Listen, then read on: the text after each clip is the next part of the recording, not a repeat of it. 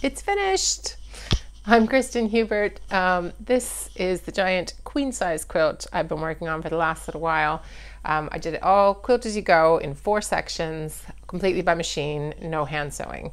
I've been working on it for a while, so I've done a few videos. One when I just starting out with it, sort of laying out the blocks. And then the next one, my last video, was 7 quilt as you go methods that I tested to see which one was going to work for this.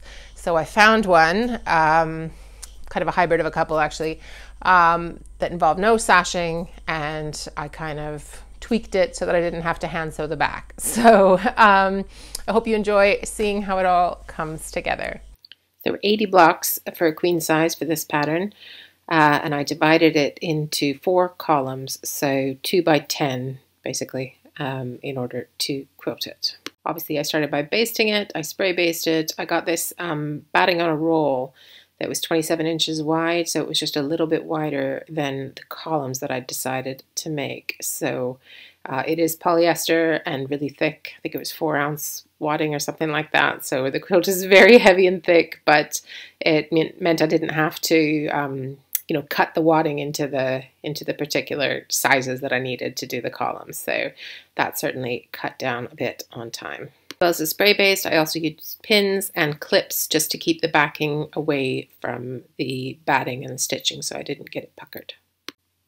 I rolled up each column to take it to the sewing machine. I sewed using the edge of my walking foot as a guide along each seam line. So it was basically I was sewing to either side of where the blocks joined each other, and then also a couple of rows in the middle of the blocks, a couple of seams, sorry, in the middle of the blocks. And you'll see why later. Basically, I wanted to give myself a pattern that could be easily repeated in the joining process, so it maybe was less obvious where I was joining things. So when I got to the other side, I just followed the edge of my presser foot on the other side. So each time the edge of the presser foot was going against the seam, basically. The inside of the presser foot was going against the seam. And that gave me kind of an even line down. So it was pretty lightly quilted, the whole thing. A lot less than I usually do. I'm usually pretty dense with it. But this seemed like the best way to go for this quilt. So that's what I did. After each pass down the quilt, I rolled it up and sort of shifted it around so that I could do it from another direction. So whatever was the easiest way, I would turn it around and do it that way. I had a pillow on my lap to hold the bulk of the rest of the column that I was working on at the time. And then when I got to the other end, I would sort of roll it up again and come around and quilt on the other side.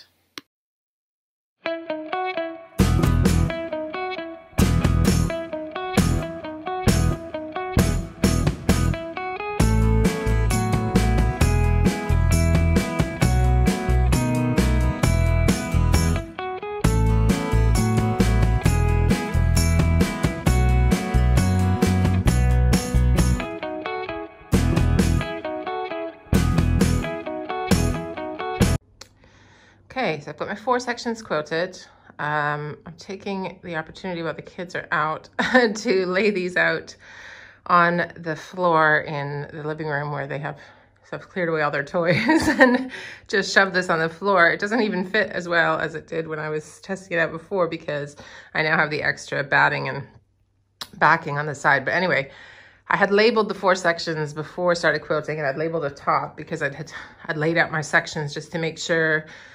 So I just don't want there to be too many places where 2 of the same fabrics meet for this pattern. There's a few places I couldn't really avoid it. And at first I was worried about like directional patterns because I've got a few in here, and I've decided I don't care about that. I just want to avoid having too many of the same fabric touch each other. So, but as I was, if you saw the quilting process I was doing where I was rolling it up and flipping it around, I lost track of what was supposed to be the top and the bottom. So I've now decided what sections what's the top and what's the bottom.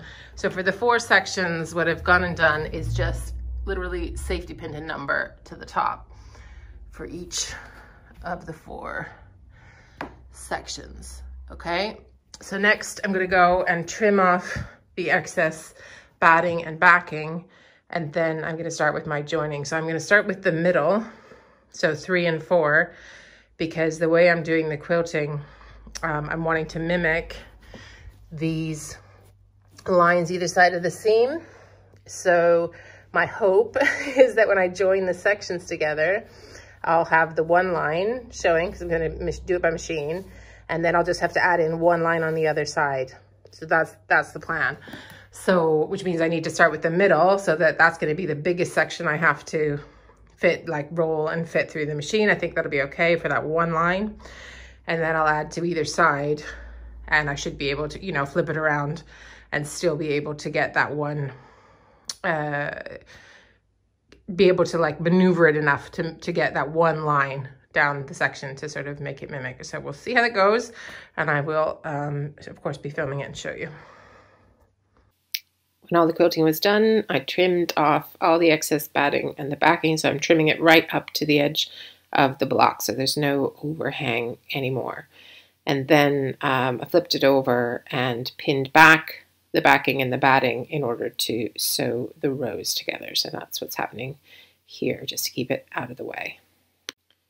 So once that was all pinned back, I took it to the sewing machine. So I took 2 columns here. So this is me lining up right sides to right sides, the 2 columns, and I'm using my little clips just to make sure the seams are nesting in key places. So I'm not pinning the whole thing, but I'm pinning where you're going to notice if it's a little bit off. And I'm just sort of clipping the first few blocks and then sewing and then stopping and then clipping again.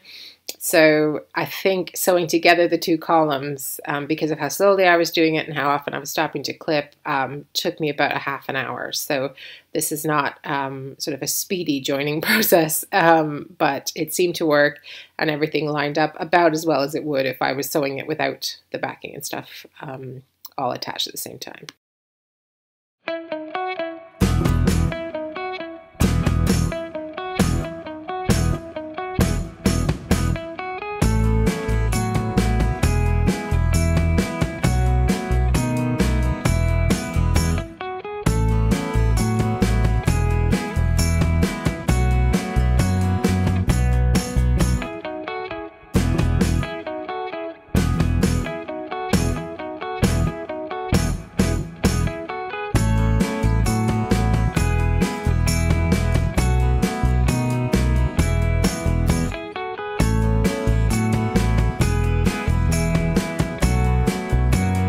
I took it back to the floor once it was joined and ironed open the seams. So I've got my little wool pressing mat under here, and I'm just shifting it along as I go. You can't really see it, but that's, I'm not ironing straight on the floor.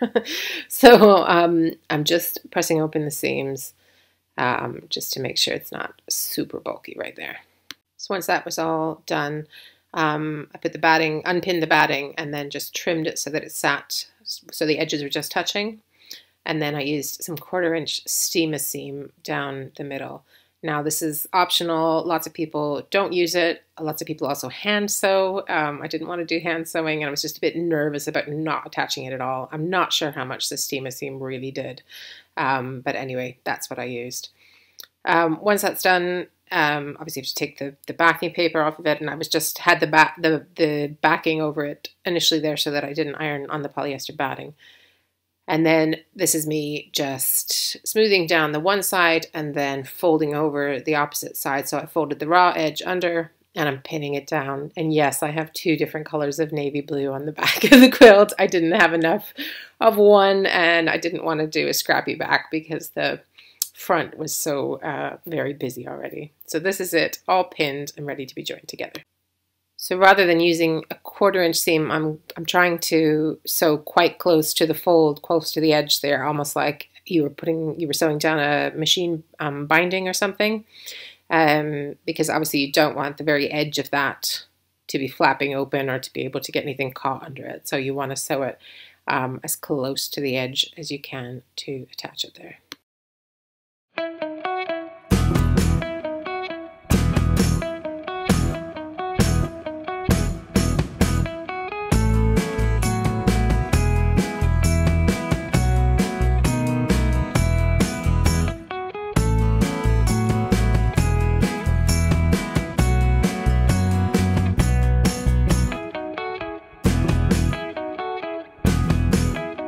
So once it was all joined, I turned it over, and the joining line made that stitch line along the one end where the two columns, are joined. So I just did a quilting line similar to the other ones to echo it on the other side of the seam.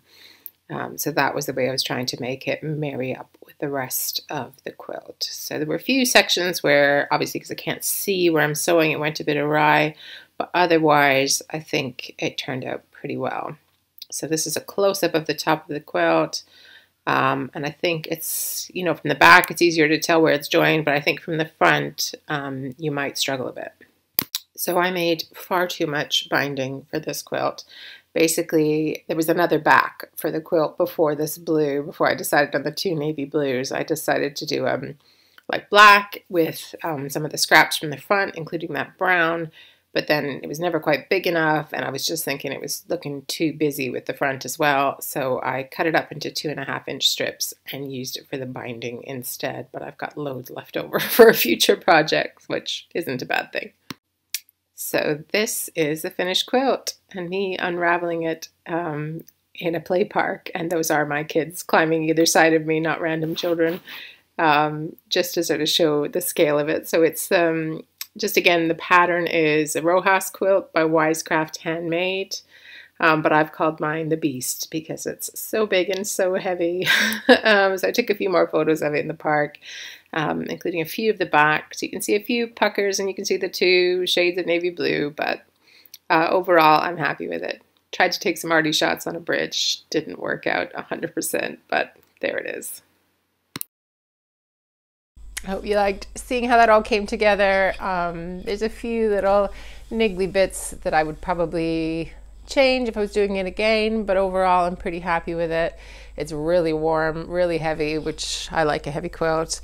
I think for my next project I'm going to try something a little bit easier, maybe even, probably, definitely something that is not someone else's pattern, because I just get frustrated with cut 300 of this and then do that. So I've got a few more projects, some of them easier, quicker, some gifts for Christmas, all sorts of stuff that I'm working on. So if you like videos like this and you want to see more, then do please hit the bell, subscribe, like, and comment and tell me what you think. Would you try doing it Quilt-As-You-Go like this, or did you see places where I could have done something different that might have sped the process up for me? Do let me know. I'd love to hear about it. Thanks for spending time with me, and I hope to see you again.